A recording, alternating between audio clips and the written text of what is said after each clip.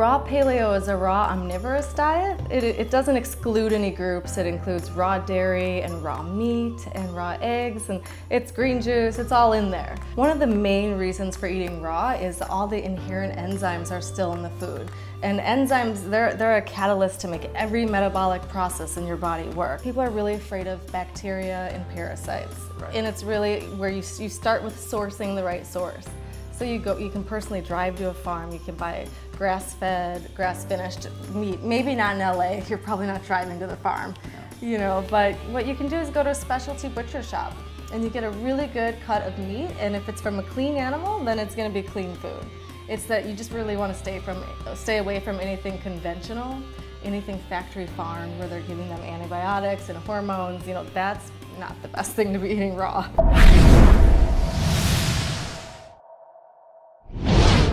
Today we're talking with Melissa Henig, the author of Raw Paleo, and we're going to be talking a little bit about her diet. It's a diet that I've explored quite a bit and played with, not really knowing what I was doing because I didn't have this book at the time, learning along the way. And Melissa helped me a lot. She helped make food for me that I felt safe with, right, because I was very nervous in the beginning. And I guess just to get everybody acquainted, since we're talking about food, it's a little different for our channel. What is raw paleo and how is it different than all the other diets out there? So raw paleo is a raw omnivorous diet. It doesn't exclude any groups. It includes raw dairy and raw meat and raw eggs, and it's green juice, it's all in there. You know, there's a plant-based diet, and then this is the raw meat diet. Right, and the raw meat diet. So this is why I find it interesting. This is why I got into it, because I really felt there was a lot of advantages in eating raw meat. In the beginning, I was terrified of it. It took me a little while to get comfortable, and as I got more comfortable, I saw a lot of changes in my health, and I saw a lot of changes in the way I felt, and particularly some of the problems I was having with my gut. What's the advantages to eating raw for people out there that are wondering, why would you even want to do this? Right. One of the main reasons for eating raw is all the inherent enzymes are still in the food. And enzymes, they're a catalyst to make every metabolic process in your body work. They make life possible. So not only do they make life possible, but enzymes, they help you digest food. And that's one of the main things, is when we get the digestion right and all the nutrients are actually assimilating and absorbing, that's where you start. That's where you start with health. So raw meat has a lot of enzymes in it. Now, I noticed a huge difference personally, because I noticed how easily it digested, and I noticed when I would eat a little bit of raw beef, how much I would actually get this little spurt of energy, I get this little spurt of feeling alive. And I was actually shocked by that. It was really very different than I thought it would be. Yeah, and that's great, and that's something that you have to actually be open and eat the meat and feel it. Because my body always says, yes, the first bite it said, yes, this is good. You know, but that's what I love when people try eating raw meat and they could have that experience that you had. Yep. They could feel the energy, because you do get energy. It has raw protein, it has the enzymes, so yeah. And so what to people out there, like there's probably a lot of people right now on the channel that are going, you know, this is dangerous, you shouldn't be doing this. Do you have anything you would say to those people? Yeah, well, the first thing I always say is that people have been eating raw meat for history, all cultures all over, you know. So I always talk about in France, you eat steak tartare. In Italy, you eat carpaccio. It's a known thing to eat raw meat. But the thing is, people are really afraid of bacteria and parasites, right, and it's really where you start with sourcing the right source. So you can personally drive to a farm, you can buy grass-fed, grass-finished meat. Maybe not in LA, you're probably not driving to the farm, you know, but what you can do is go to a specialty butcher shop and you get a really good cut of meat, and if it's from a clean animal, then it's gonna be clean food. It's that you just really want to stay away from anything conventional, anything factory farmed where they're giving them antibiotics and hormones, you know, that's not the best thing to be eating raw. Okay, so this is exactly what I did. I actually went shopping with you a few times, and she took me out, we went to some stores and tried out, you know, checked out what meats to buy and what not. It was surprisingly much easier than I thought it would be. And the thing I was missing, because I've had my gut checked, I've been to the doctor and had it checked out, and I was missing a lot of different bacteria. Right. And that had a lot to do with why I had so many gut issues and a leaky gut syndrome and all this stuff.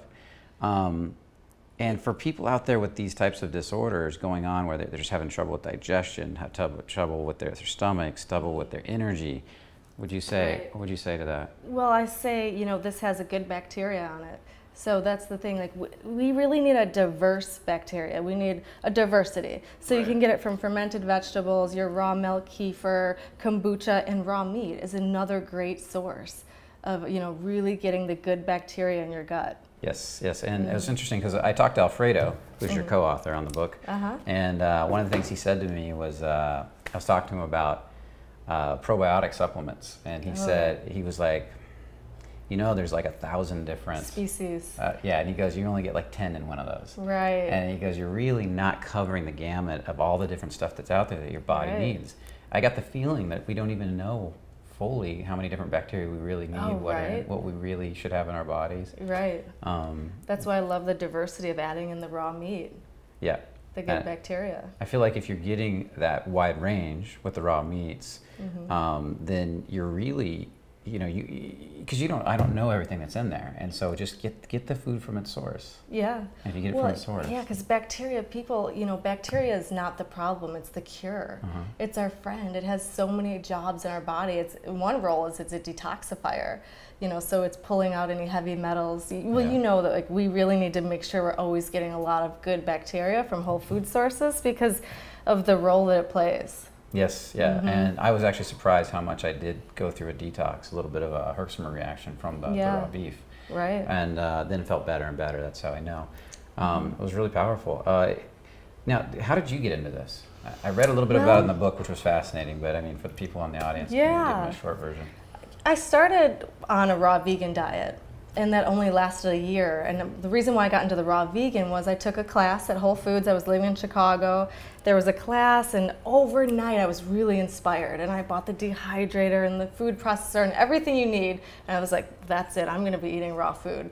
So that's how much this class had an impression on me. And then after a year of eating it, I noticed a lot of deficiencies, and I thought, oh, you know, I thought, how could this be happening? This is the best diet on the planet. But you know, I was bruising, I was low in iron, and I was anemic, and I was definitely missing things. So then I started going to this store in Venice Beach called Rawsome. I don't know if you remember that store. I do know of Rawsome, yeah. And the folks there they're really into this raw paleo. They eat raw meat and raw dairy, and they kept feeding it, not feeding me the food, but the information. You know, you're probably missing some raw cholesterol, or you're missing the fat soluble vitamins, A, D, and K, and the iron and the B vitamins, and I kept, you know, I was open to it. I always want to grow and learn, and I could physically see that some things may be missing in my diet. Well, if you're bruising, that's a pretty good indication. Yeah, so, and that was one of the, you know, finally someone said, let me make you some raw beef. Same thing, I had to have someone make it for me. Like, we just shot a YouTube video, I made it for someone, he ate it. And you definitely should watch that, by the way, because it's, he hadn't had beef since, how old were you? I was in the 5th grade. And then the fifth grade, so it was his first time eating beef, and he ate it raw, so just watch out for that video. Yes. We'll put a link in here. That's one of the best ways to get started. I was at the store shopping, and finally I said, okay, you know, I'm open. Like, there's things going on. I probably want to try the beef. And someone made it for me. And instantly, first bite, I was sold. That was it. Yeah. I thought, wow, I'm alive. That actually now is about 5 years ago. And you're still...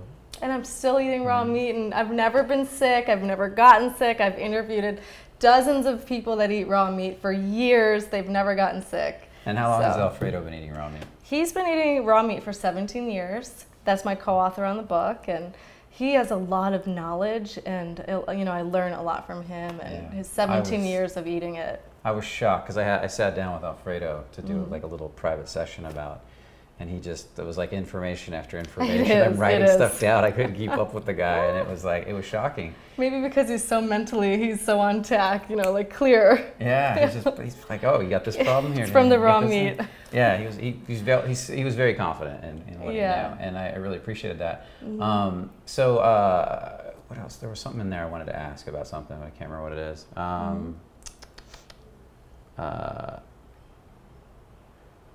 It's not important. We'll come back to it. So let's talk about these foods a little bit. Now we had a little bit of raw beef. You pretty much do raw in all categories, right? Yeah, and raw I beef. do. I eat cooked food too. That's the #1 question I always get. Okay. Do you eat cooked food? Yes, I eat cooked food.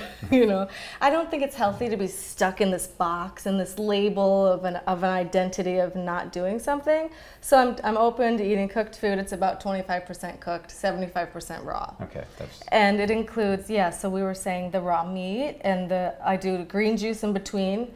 So I like to start the morning with a raw green juice. I have green juice every day too. Okay, yeah, great. So green juice a day, then a little bit of raw meat. So you don't need a lot. It's really filling. It's got all the nutrients. It's nutrient-dense food. So you're actually not consuming as much meat as you do when you eat cooked meat. It's interesting because Okinawa, you know Okinawans eat, right? Wait, Okinawans pretty much eat nutrient-dense food. Mm-hmm. They eat a lot of raw foods, a lot of seaweed, ocean, vegetables, and they eat a lot of raw fish. Right. And they're some of the longest living, healthiest Yes. people in the world.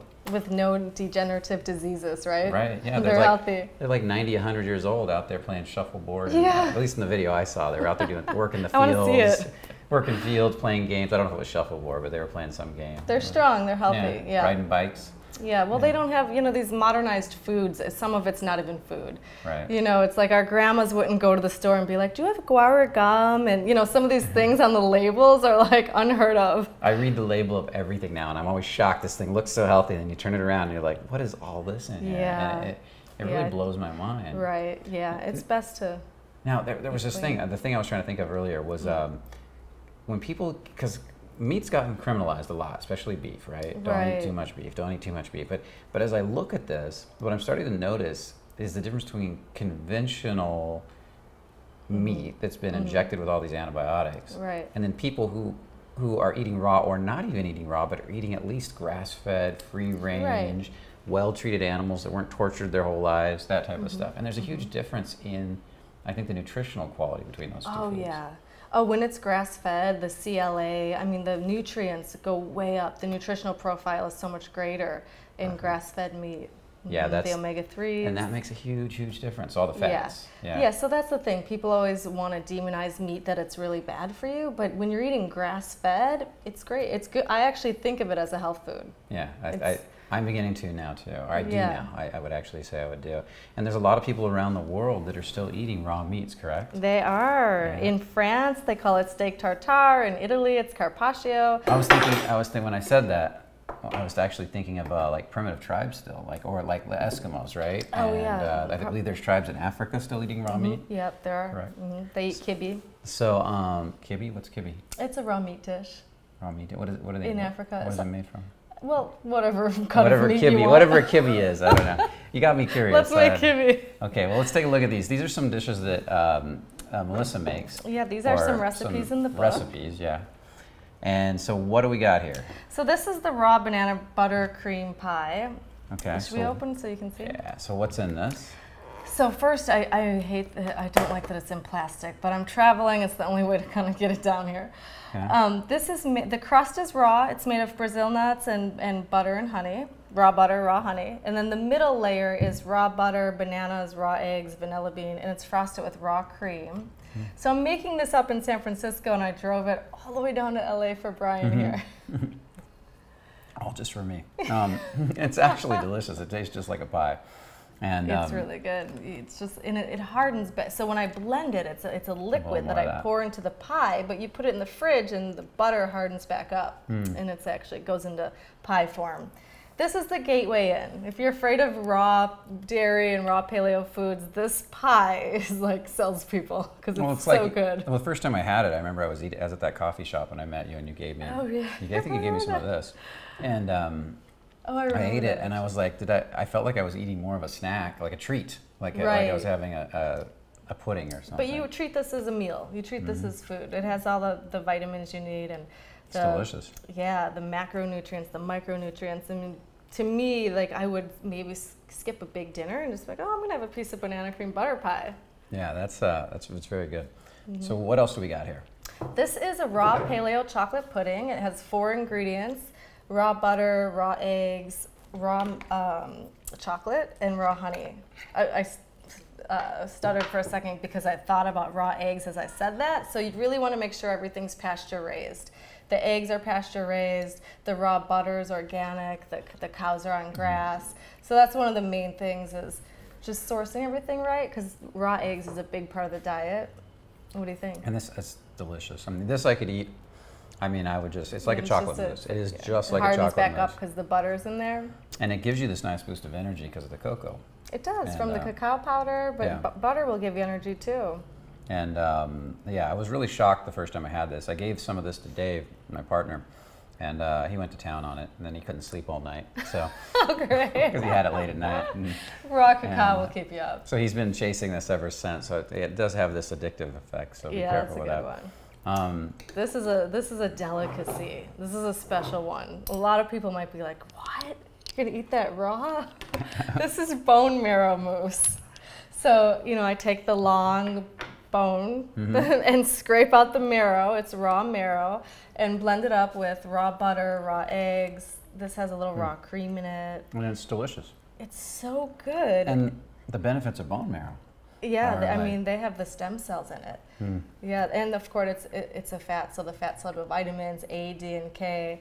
But all of this, even I was thinking about the good bacteria in it, the probiotic. That's anti-aging too, as well. Yeah. Yeah, we have cells that are constantly dying and they need to be replaced, and that's all happening in the gut. But the probiotics are all working for us, and it's an anti-aging food.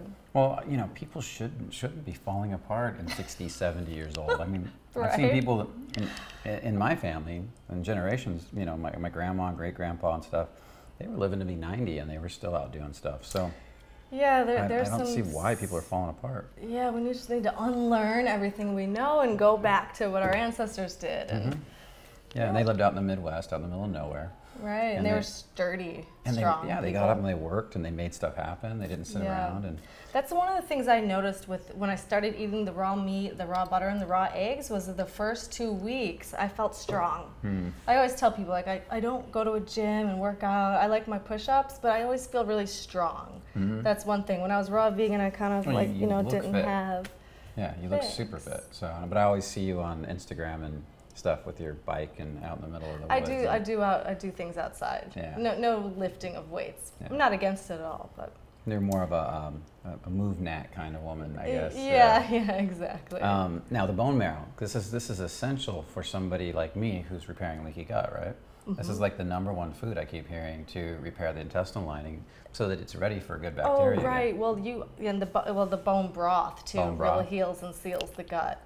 Okay, so that's different than the bone marrow. Yeah, the bone broth, you make it's a hot broth. I mean, I know what the food different, but it has different vitamins in it, right? Different. Right. Yeah. I mean, this is really the raw fat in the marrow in the middle of the bone. So of course, I mean, it's going to be good for you too, and it helps with the gut. Okay. But it definitely has different properties than the bone broth. I would do both. Yeah, I was told to get as much bone broth as I can right now. Yeah, just definitely. You can even just do 2 weeks of broth and then start bringing in some raw bone marrow. Oh, I could live on that. That's just about. Well, maybe not quite. Yeah, but so it would be. the thing is you would use this as a replacement for, some people eat sandwiches or whatever they're eating as meals. Now this is your meal. I never want you to people to add this on to a full meal. This is now the food. I find I need a little more than that, but at least right now, I don't know if that'll change. But you gotta just listen to your body. But I don't need much more. So right, it adjusts. Now this is a food we all know. That's what I do. I eat it right out of the tub. we both do, Dave and I. This is raw butter. Yeah, that's good. A lot of people would think I was crazy for doing this. Yeah. Because I remember when I was not used to it. I was a little kid, and we had a nanny at my house who was taking care of my niece. I'll take some. And the nanny came over, and my mom found her spoon feeding her raw butter. Oh, really? And my mom got so mad. That's so bad for her. No, don't do that. And then the second time she fired her. Oh my God. And I thought about it, today that I don't know where that nanny grew up. Right. But I mean, if she was feeding her raw butter, conventional raw butter, yeah, I get it.